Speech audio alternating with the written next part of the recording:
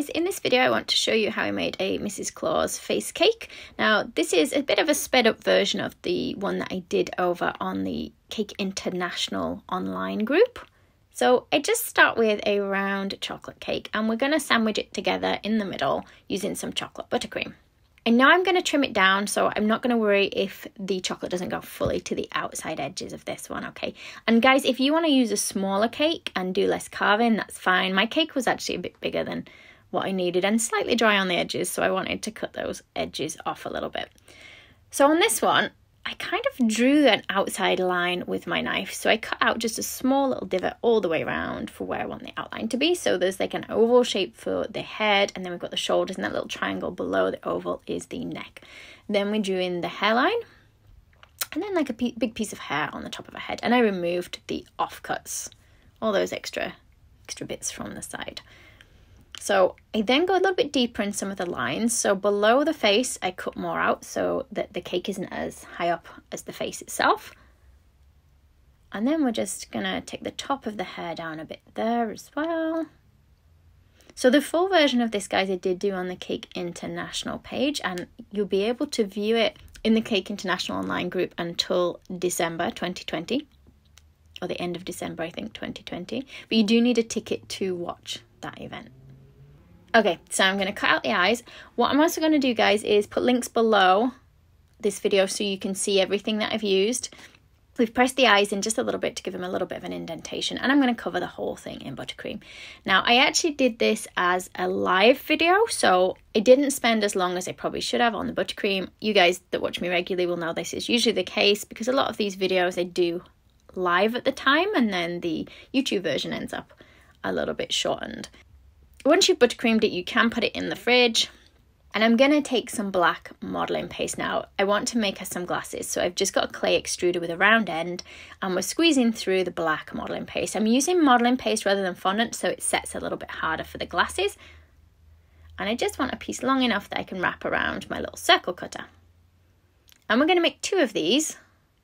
A bit of water on the end, or you can use edible glue just to stick it together.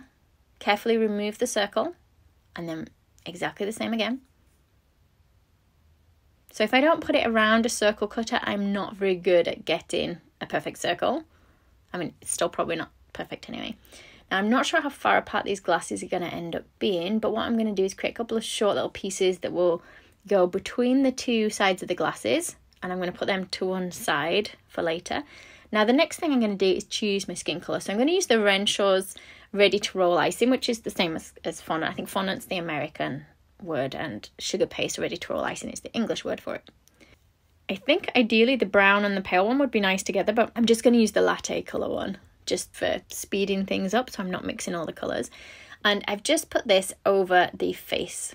Now, had I had time to put mine in the fridge, the chocolate buttercream wouldn't stick to the fondant like it has done on my offcuts. Pressing on those eyes again a little bit more so we get a bit of a dip where the eyes are going to go. And then I'm using my balling tool to go even deeper for the actual eye socket. And I was very torn between giving her open eyes or closed eyes on this one. I thought she might look a little bit cuter with closed eyes. So we just want a ball of the same colour that we used for the flesh in each eye. Try not to flatten them down too much. And then a tiny little oval for the nose. Now the colour, I would say the skin tone looks very pale actually on this one. I wish I had spent the time in mixing colour and going a little bit darker. So we're just going to put a tiny little line in there for a mouth. I've done it slightly to one side rather than central. And we're going to use some edible dust for some blusher on the cheeks. Maybe a little bit on the nose, even a tiny bit on the eyelids. I'm going to go back to using the black modelling paste. We're going to roll it with a point on each end, and then I'm going to cut across the middle at a diagonal. These are going to go across the middle of each of my eyes, closed eyes like that. She looks much nicer as soon as those eyelashes are on.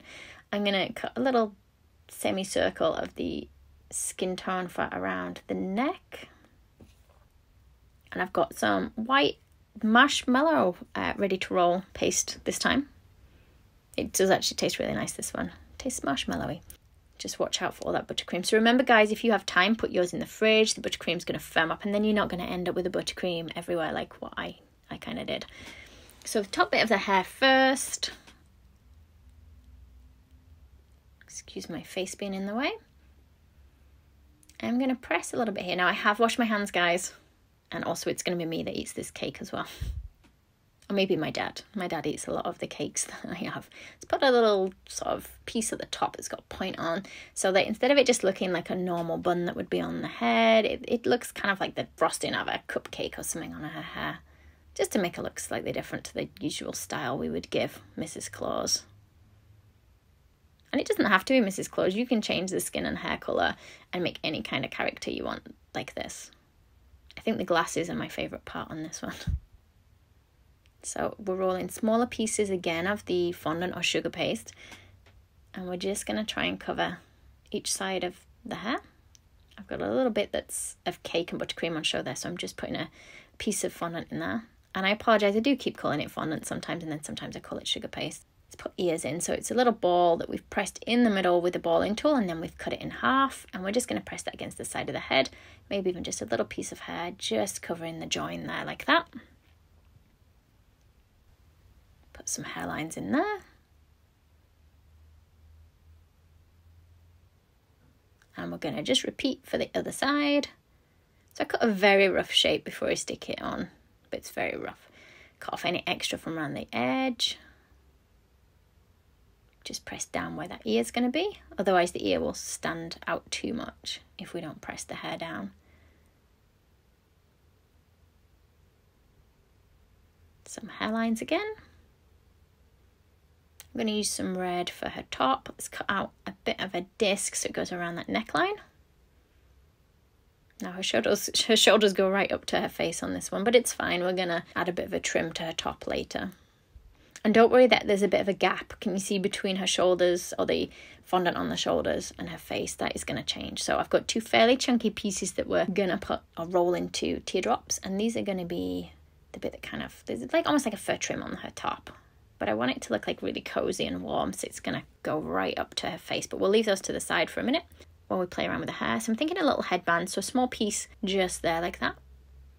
And then I think probably a bow on that as well, to one side. So let's try and get two pieces the same size. And we're going to press them almost into like a heart shape. And then we're going to put a couple of lines in the pointy bit, sticking it on with water. Give it a good firm press on in place, and then a little oval in the middle. Now just check that your glasses have started to firm up. They did start to firm up fairly quickly because they're modelling paste, but if they're very soft, don't put them on till they have hardened, otherwise they'll bend around the face. Let's put that middle bit on. Again, they're just stuck with a tiny bit of water, guys. Let's give her some eyebrows, because I did forget her eyebrows, just little carrot shapes in white. I'm going to now cover the background. So I've got the Renshaws Extra in the pale blue here. Again, I'll link everything I've used below the video. And we're going to trim off anything that goes beyond the board. And now I'm using piping gel to cover, you know, those teardrops that we made earlier that kind of flattened down a bit. Sorry, my head's in the way again. And we're using these like little sugar crystal things. So these are the rainbow dust sugar crystals, just to give it a bit of texture.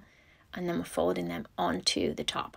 If you do it onto some paper, you can fold up your paper and then you can put any leftover ones just back in the pot. I think I'm going to just add a bit of colour to her hair. So I did want her to have white hair, but I think because it looks fairly plain, we're going to just add a bit of pink into the hairlines that we put, so all the creases at the top of the pieces of hair. And you can do a lot more shading with the edible powders than what I have done if you like, because it was a Facebook Live. Again, I was a bit limited with the time. And you can always put some kind of patterning on the board. Now, I was going to try and find a snowflake cutter. I couldn't find one to hand when I was doing this video, so I just opted for putting little dots of fondant on the background, just so it wasn't too plain. And that's it, guys. That's my Mrs. Claus cake. So I have done quite a few other Christmas face cake videos. I've done a polar bear, penguin, and I've forgotten what else, but I've done a few. So you can check those out over on my YouTube channel as well. And it's great to see what you guys have made. So if you want to tag me in any of your creations you've made using my videos, I'd love to see them. Thanks for watching, guys. Bye. If you liked the video, be sure to hit the thumbs up button and leave me a comment below. You can see more of my tutorials by clicking on the images on screen now. If you haven't already, make sure you click the subscribe button to stay up to date with my future tutorials. There are also links in the description box below where you can find me on Facebook, Instagram, and more.